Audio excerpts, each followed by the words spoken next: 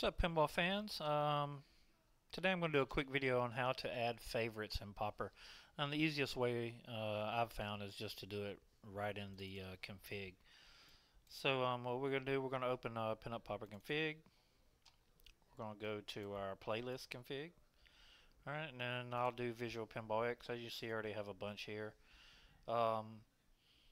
But yeah, I mean, it's simple. If you want to add one to your favorites, basically, so here's Batman Forever. I like that.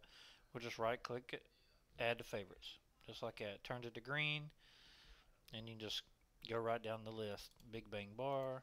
I'll add that to my favorites. Bugs Bunny Birthday Ball. Favorite. I mean, it's just as simple as that. Whatever you want to add to favorites, go down through there, click on it, add to favorite. It's really simple. You can do a ton. Look, New Guns N' Roses, add to favorite. Um, high Speed, High Speed 2, add all them to favorites. So I mean, it's really simple, quick. Um, and then you can exit and launch. And as you'll see, I've got favorites right here. I can click that, and then all the tables I've added to my favorites list to be located inside.